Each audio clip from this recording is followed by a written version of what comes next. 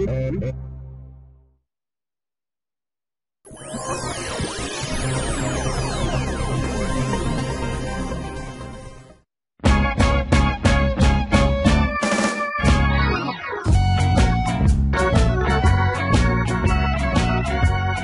I play out every week, I take my Yamaha PSR keyboard with me.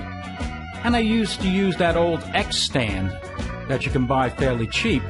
But the thing is a little wobbly because one of the cushions came off. Doesn't quite fit. Every once in a while it slides. So I said, I need a good keyboard stand that's going to look nice and it's going to fit my keyboard. So this is how I came up with this project, the music keyboard stand. It's got 3 panels, and it's held together by cross dowels and connecting bolts, hardware that's readily available at Home Depot, Lowe's, or places like that, and is really strong. This puppy will not move once you put it together. And in addition to that, it's easy to carry, it's light, and it folds up. And you only need a single 5/32" Allen key to put it together. And the Allen key even fits into one of the panels so you can't lose it.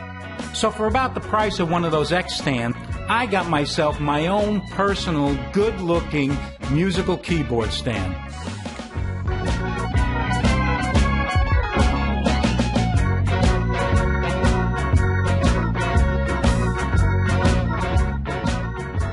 I've adjusted the dimensions of the keyboard stand to match my height and the 2 slots under the PSR keyboard so it fits perfectly and doesn't wobble around. So let's get started building the keyboard music stand.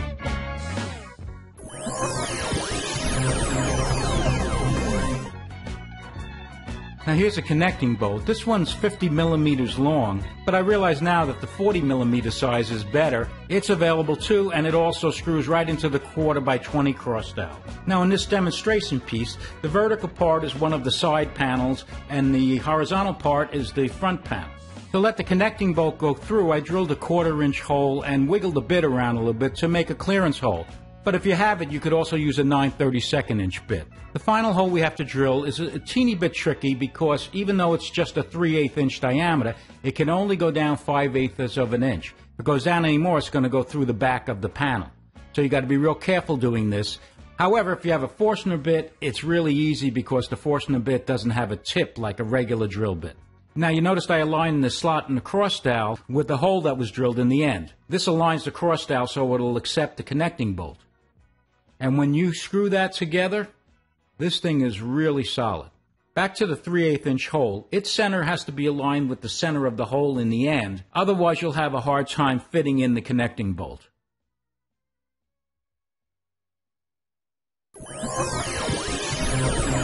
So here's the wood I got to make the keyboard stand. A number of 1x3s, a 1x2, and a 2x4 piece of 1/4 inch plywood. Now, I'm not going to give you the dimensions because it was particular to the dimensions that I used, but I'm going to provide a PDF that'll help you figure out what dimensions you need. Here's the pieces that I cut out, and I'll cut out the 1/4 inch plywood a little later. So now we're going to fabricate the panels, and in order to do that, we got to make a slot on one side to accept the 1/4 inch plywood.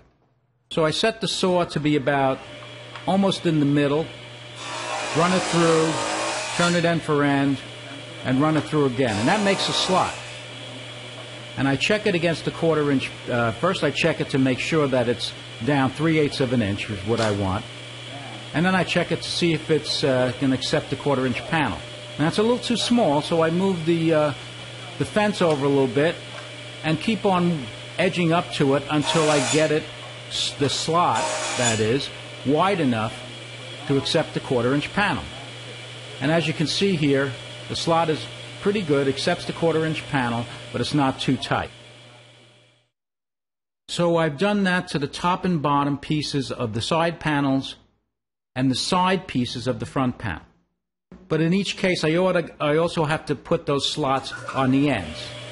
So without readjusting the table saw, I'm just running them through again till they're all done. And there they are. Now I've mocked up one of the panels on the side, and I've measured and cut the panel so that it'll slide right in.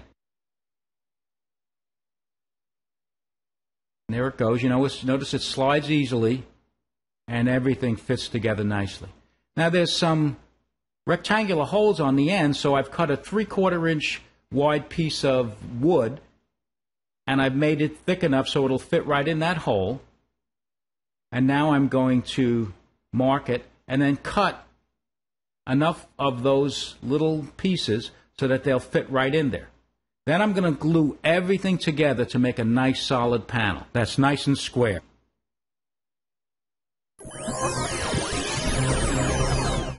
Now the side panels each have a foot, and I've cut the material out of 1x2 material. And then I'm going to position those smaller pieces under there to make sure they fit, then take them back out and glue them onto that long piece. And the idea is to position them so that they're fairly snug against the side panel, but not too tight. That way, when we put the foot together with the side panel, it'll be nice and sturdy and nice and stable. So here it is. I have it clamped up. Just to check one more time, it fits over the side panel and it's not too loose.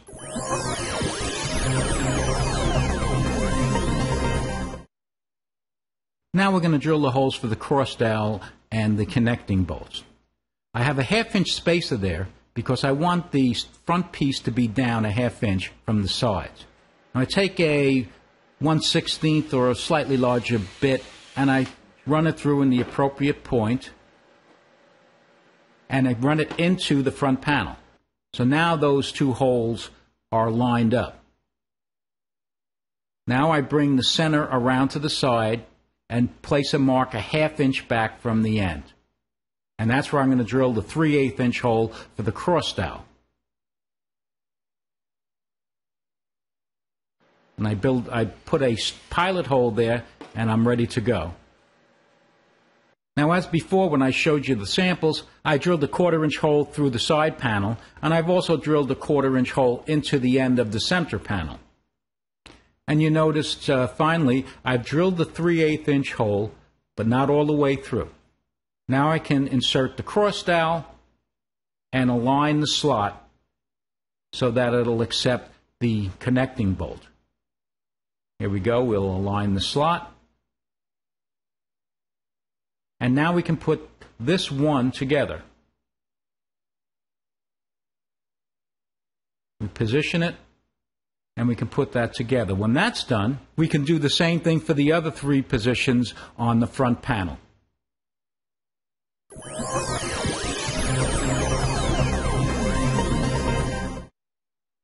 Now I took a little liberty with the feet.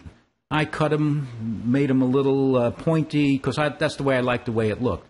But you notice I put the feet onto the side panel, and I screwed it in place with 1 1/4 inch drywall screws.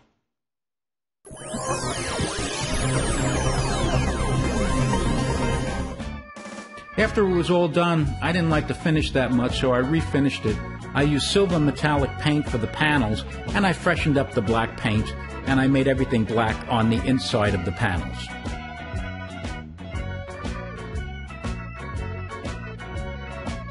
There's that 1/4 inch hole that I put the Allen key into. You can put it anywhere you want, no problem. Notice the inside is all black because you don't really need that silver paint on the inside. So why not build one of your own? You get a really classic keyboard stand, and it's not really that expensive or not really that hard. So that's it. But don't forget to email me at broderfinjr@optimum.net if you want to receive that PDF with the build info. Take care.